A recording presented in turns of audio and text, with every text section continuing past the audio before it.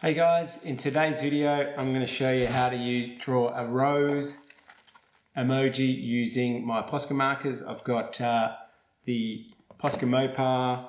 I've also got a red Posca that I've got, a red that I've refilled with Molotow ink because it's a slightly different red, and also the dark red, what's it called? The dark red. I'm going to use the dark red to create a rose emoji drawing in this one. First step is to shake the ink.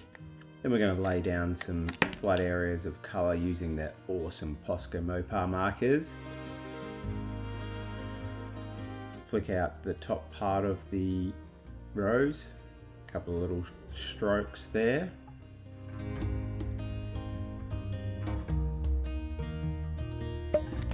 Next I've got a dark red that I am outlining and adding any details, making sure that the undercolor was dry. That's super important to make sure it was dry.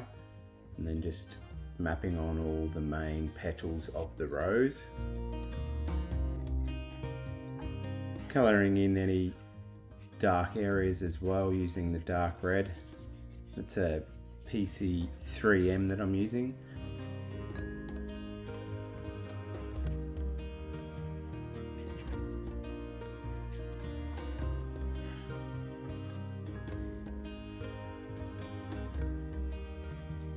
Making sure that that's dry, grabbing a green apple and drawing over the top of the rose with the leaves and colouring in that.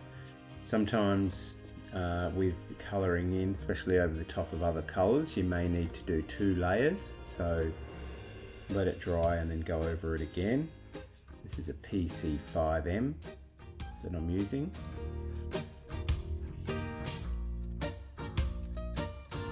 Now I'm using a red Posca that's been filled with Molotow ink to provide a different red to the existing red. You could use a dark red. This just gives a bit more variation, gives you that mid value as well.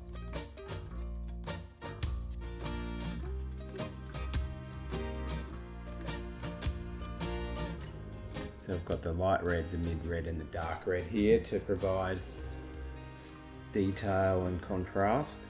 I'm just mapping on some of the extra shadow areas. Now I'm using the green Posca marker for the darker areas on the green.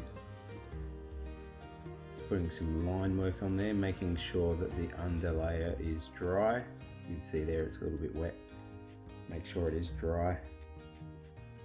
And putting on some details. Now I've got the super dark red, and I'm just making sure that I go over all the other bits. So I've got a light, mid and a dark red for the outlines, and that provides contrast and makes it look a lot better.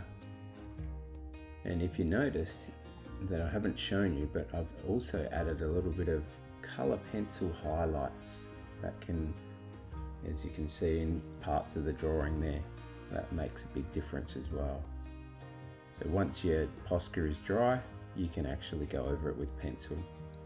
Just refining that up with some red and making it look really good.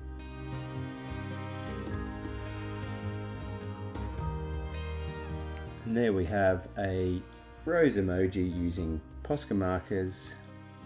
The last little thing that I'm going to add is some highlights with some yellow on certain parts of the leaves. Now if you've enjoyed today's video, make sure you give me a like and a thumbs up and subscribe for future content. I'll see you in the next one. Thanks, cheers, bye, see ya.